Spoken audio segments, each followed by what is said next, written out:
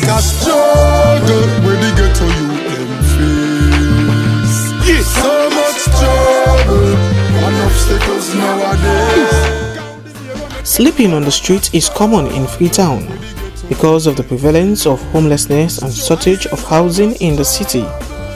Mostly young people lose their hopes in the face of their lives without skills, and therefore depend on various untrained means to survive, ranging from scavenging to prostitution. The monthly cleaning ordered by the President, retired Brigadier Julius Madabiu, has just ended, and in the King Tom Dome site in central Freetown, scavengers are unhappy. They complain that unwanted materials and rubbles have been dumped on the places where they sleep. The poor management of waste dump here is disturbing us. The rubbles are spread from here, where we sleep, down to the market. This dump site is our home. Gangsters now the street trust the crest, but them all equal. Old puppies still they piling, none get no vehicle. I call the politician, in phone I business signal. Now we did get nobody survive. This is where we hustle for our daily bread.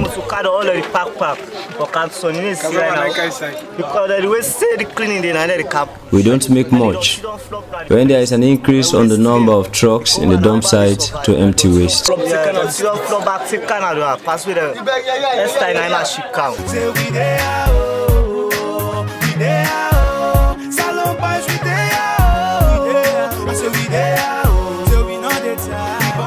These social work students from Fabi College visit the King Tom Dome site to get a feel of the condition of inhabitants.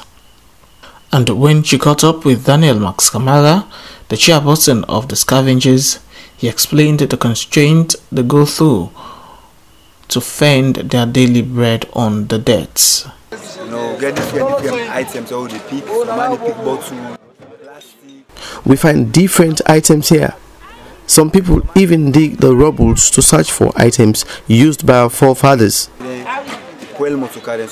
man they dig the dirty, at least forget the iron and don't be done under the dirty, So I say basically now so we live now. We also have women and children here. They don't have homes, so they are here looking out for a survivor. This is our home. Very difficult for people in here. But you don't see no more book, no more. I know that you are learn and learn book. I know my gig. I don't die, my papa don't die. Not all man will like me. No can have a program with you. Very good. That no go see for the man. You understand? That I need my go. That I will stay. One of our government say that people it's my people don't go I am called Chia Lady. We are suffering. We don't have homes. We depend on the waste here to feed our children. Some ladies resort to prostitution when they cannot make much here during the day. Many of them are raped and maltreated by their customers. Police pressing him, they're wondering, he's illegal. Even the pastor get off the waste. Is he evil? I figured this ever since. The system is devilish. Ghetto you still a... She is the chairlady of the scavengers in the King Tom Dome site. The ordeals she narrated of commercial sex workers who live among them is not different from what these ladies encounter in other parts of this prevalent city of homelessness. Yeah, well, it's not. I'll get some raggy boy there with a car offend we no more necessary one with some other pass again. There are guys who disrespect us when they meet us standing on the street. Bulk of the challenges we face are from the police who financially exploit us. When we cannot meet their financial demands, they request for sex. Issue. So now I make men now wolf not good and the rights for file them send we go court. When we receive reports of that nature, or if we hear people say things about it, when we have a normal parades, where we call muster parade or whatever tattoo parade, we always speak to our officers, we tell them, I mean, they are not supposed to be engaged in anything that is inimical to state security. They are not supposed to be doing anything that will bring disrepute to the force. That's, we give them generic warning and generic information. But the fact remains, we will not tell them we are told ABC, because those ones are allegations. If somebody has the hard fact, then you come up with those facts, then we are going to work on them, because we have the Complaint, Discipline and Internal Investigations Department, CDID. Their responsibility is to look into issues relating to conduct of police officers. They say we no go win, we no dey inside the game, Salomon no go prosper. We don't feel we share food, I tell you say we lost, man. Our cup runneth over, Bandy Sosa. Salomon we get blessing, but we didn't suffer. Another set of people mostly found sleeping on the street in Freetown are persons with disability. I don't take you out nearest 10 years on the street. I have spent over 10 years living in this street. I don't have a shelter to cover my family and I during the rains. We are suffering in the street and we are asking humanitarian organizations to help us.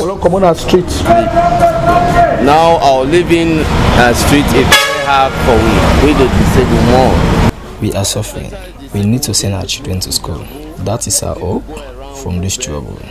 But we cannot. Since we don't have a home to stay, they don't have a place to study. No get. Unless sometimes humanitarian feeling anywhere somebody will go big, you can't help with. Presently I think you can see there's the times that we're trying to cook. And if we get somebody to support me, I think this already happened to us. We're suffering in that place here, really. I am a mother of 3 kids. I came to Freetown with my kids when my husband died during the Ebola outbreak. And since we came, we have been living in the streets.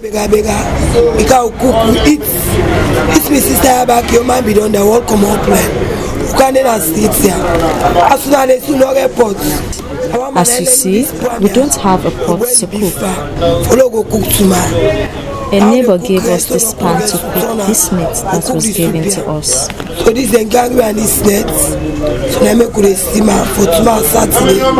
For me to up the cleaning. All them steamer so they left another outside the sleep. After cooking, I will have to beg a shopkeeper around here to keep the meat for us in order for it not to be stolen. How do you keep them for me? Then I'm going to go take her. After cleaning, go bye-bye. You can't cook to survive. So that's how they take survive now. Are you back at it today? They be under disabled there. We are also homeless. We survive by helping to push the wheelchair of handicapped persons. Reverend Father Peter Conte, a humanitarian and a development practitioner, attributed the prevalence of homelessness in Freetown to the unrealistic dream of urbanization among Sierra Leoneans. While most humanitarians call on state authorities to construct homes for deprived persons, Reverend Father Peter Conte says these impoverished persons require beyond housing. We want to address the issue of homelessness. People are migrating into urban cities. It's not an issue as a solution to just provide housing. Housing could be one, but it's an issue in which we have to attract the many young guys who are not trained, who are not skilled, who are in the city that could be productive in the rural area. It's a bit small, I be cancer. When I was a boy, I was sent to work on the street, and since I came, I have not returned home. So if you get the cause, I'm not going to house again. I have been a laborer here.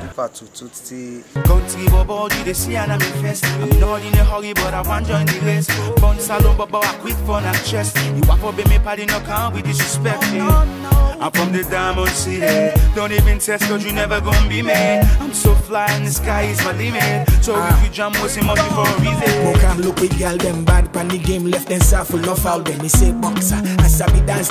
And I trust man. And I didn't forget I'm not a fish food. And I send this message. I want you watching this video to know that we are not happy to live on the street. Sorry for sleeping there. are trouble. The history and medical business is very stressful. So anybody, any big person of government or you, Mr. President Marabio. We are appealing to President Marabio to get us out of this life. For say, we don't have to. We see the clean, and then boats there and ferry to the fight for where we living. The fact speaks for itself. Development would seem to have gravitated so much to the center that we have left the countryside almost abandoned and neglected. So because you have to come to the city center to find good schools, to get Medicare, to get recreational facilities, to get job opportunities, people see, the reason for migration. But I think it's very important. Now that we are talking about decentralization, lip service should not be paid to that. This has to be followed up. The policy and statutory prescriptions have to be followed up with affirmative action. So the new direction is looking at decentralization as one critical model and critical tool to development. And so you could look at government's support to local councils to make sure that local councils be the drivers of decentralization and taking development to underserved and unserved areas. So whilst someone may want to castigate people for migrating from the provincial areas to the city center, my advice is, hey, have a proper evaluation of the issues. Most of those issues have been very legitimate issues. Let's look at the issue of the war. Sierra Leone had the war from 1991 to 2001. That was sufficient reason because of the mayhem, most of which was perpetrated on the countryside. People thought that Freetown was a safe haven. We know that after the war, a lot of things had happened in Sierra Leone. People who came from up the provinces for greener pastures have seen the city as a better place to stay. And most of them, because they cannot absorb themselves, we find a lot of them on the streets, trying to find their own living. And these numbers are becoming increasingly large, which has become a concern not only to government, but to all other aid agencies. The whole issue is not just for kids. We even find bigger people who are caught in this quagmire. So, for them, they have seen it as a source of income to stay on the street because they know what they are getting. But when you really look at what it's all about, that's not a very good life. Something has to be done to cater for those people so that at the end of it all, their living conditions be improved upon. There is a reduction in the number of children on the street. Many citizens wonder if this is as a result of the pronouncement of the president for the free but compulsory education. Like some of them picking and they will be in our streets, they not say them elect for in our streets, but because of they not get them one go school. Most kids were on the streets laboring to raise their school fees, but since the president has pronounced free education, they have all gone to school. Now all picking for go school, so then they don't decide now for left the street to them for let them go school. So now they all go school. Like for me, I not say for that but me. As a mother, I am happy that the kids that were helping us in the markets are no more. So now I'm glad you all go school now. We thank the government for the free quality school education, which has got the kids that we are disturbing in the market out of the street. All I see is gunshots, skull crack, body drop, light a flash, police. Rude boys are clash caps, witnessed by kids in the streets who have to grow with all these relapse and flashbacks. Pandemic like a snapback, another one gone and another one gone. Get a life struggling, just pick every hand them. Tell me say after a storm is a calm. Nowadays every youth want one firearm. Then cops cut them down like when garden and mold land. Left them in the deep end with nothing to hold on. Politics, white lies and promises. Some are sell them soul for vanities. Mama can't afford the tuition for the colleges.